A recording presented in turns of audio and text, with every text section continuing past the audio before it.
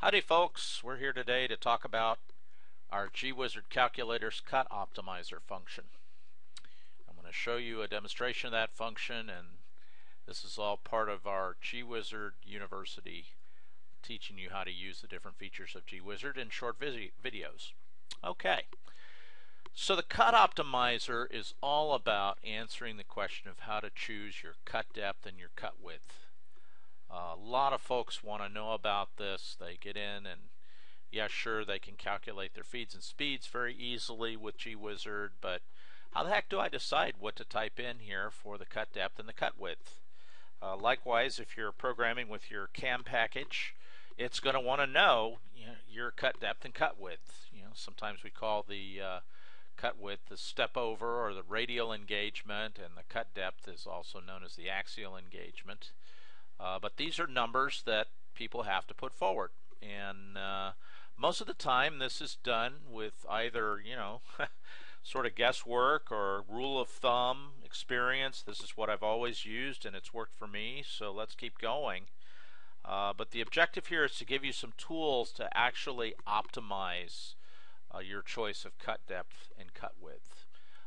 GWizard Calculator includes two tools for doing that. We're going to be talking today about the cut optimizer, which is triggered by these two sort of speedometers that sit next to the cut depth and the cut width. The other tool that'll do this, and we'll have another video for you in the GWizard University, is called the CAD/CAM wizards, but we're not going to talk about those on this video. Okay, so let's go ahead and try it out. It's very important when you're using the cut optimizer to get your stick out set correctly for your tool. And if I just hold my mouse cursor over the tool, it tells me the definition of stick out. Stick out is the distance from your tool holder to the tip of the tool. It's that part of the tool that's exposed and subject to flex, or what we call tool deflection, if you push on the tool hard enough with the forces of cutting. Now, for micromils, it's defined a little bit differently. A micromil is something relatively tiny, smaller than 1/8 of an inch. They typically have an 1/8 inch or metric equivalent shank that goes in the collet, and then they'll have a taper down to the actual flutes, which are smaller diameter. For those tools, we define the tool stick out as being the length of the smallest diameter, the part that has the flutes on it. Okay, so that's your stick out. Make sure you have your correct stick out entered, otherwise the results from cut optimizer will just be incorrect. What cut optimizer is going to do is find for you the longest cut depth or the widest cut width that falls within the constraint of tool deflection. Okay, so let's just try that out. Got some stick out entered. It's a 1/2 inch end mill, 4 flutes. We're going to be cutting some low carbon steel with a titanium aluminum nitride coated carbide end mill. So pretty standard scenario here. We have to choose which variable to optimize, either the cut depth or the cut width. And then the way it works is you click the speedometer next to the variable you're optimizing, and it'll optimize it. So let's start with an optimization of the cut depth. Let's say that we want to cut a 1-inch deep slot, and we'd like to know how deeply we can go, which will tell us how many passes are needed to cut this slot. Since it's 1 inch, I've got a little bit over 1 inch of stick out, so there's some clearance, and the tool holder isn't going to run into the workpiece. So it is a slot, and so let's hit the slot button, which sets us to full width, and you can already see some deflection warning coming up here. So whatever the number is, it'll be less than 0.4. Let's just click our speedo though and find out. Okay, so up pops our cut optimizer, and it's got some information here for us that it either brought over or tells us. So we have the stick out. We have a deflection allowance, and in this case it assumes it's a roughing operation, and it's going to allow us 1/1000th of an inch maximum deflection.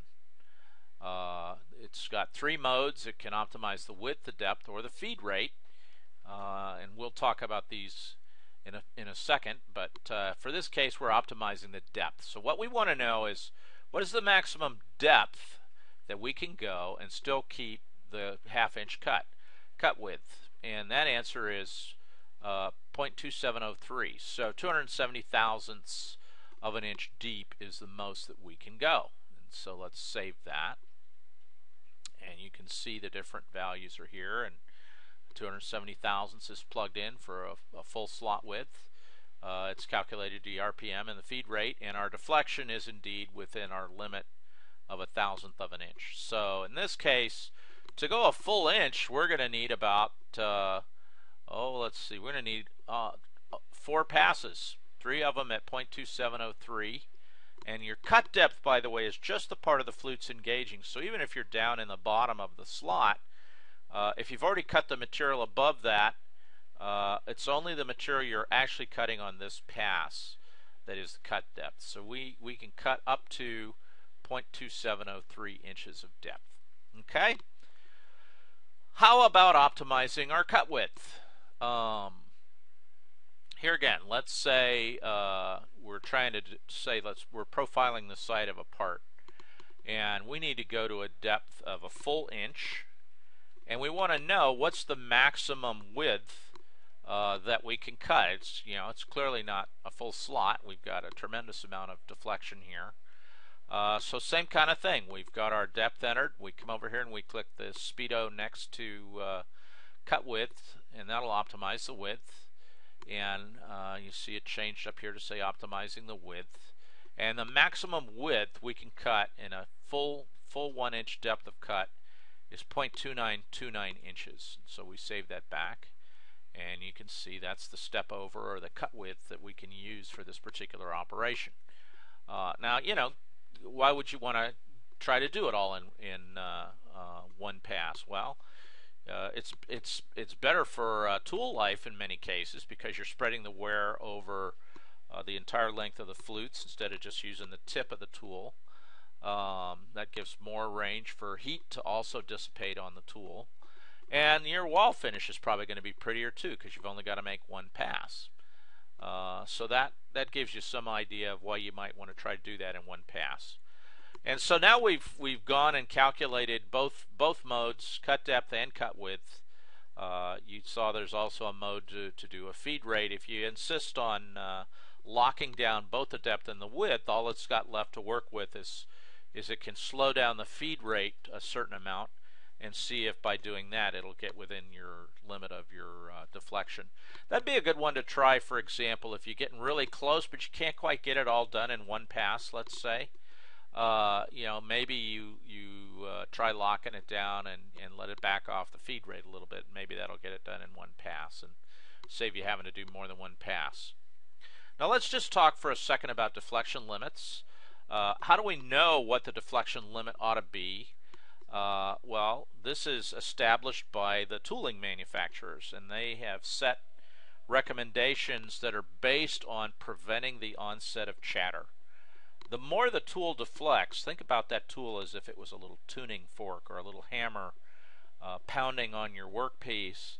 The further you deflect the tuning fork, the more likely it is to vibrate and cause chatter. Chatter is a resonant phenomenon, and so they recommend keeping it to less than that 1/1000th of an inch, and that is scaled based on the size of your tool. Very small tools can't tolerate anything like 1/1000th of an inch. Does that mean you never can go beyond that much deflection? No, that's just, that's playing it safe, trying to avoid the chatter. You could try up to about maybe twice that threshold, and if there's no chatter coming from the workpiece, you're good to go. You've got a lot more allowance for deflection. If you get much more than twice, though, it's kind of like bending the paper clip too many times. That's just going to really increase the pain to the tool and really shorten its tool life considerably. By the way, you have the ability to change this allowance. you can set it over here to a different percentage. I've got it at 100%, which means use the GWizard recommendations. If you wanted to go with that 2x, you could set it up to 200. Again, I am not a big fan of dealing with chatter, but if you're really trying to get through the work, it's worth it to go ahead and try it at a higher number and see if you get any chatter, and if you don't, you're good to go. So that is our cut optimizer, which helps you to get the optimal cut depth and cut width. Thanks very much.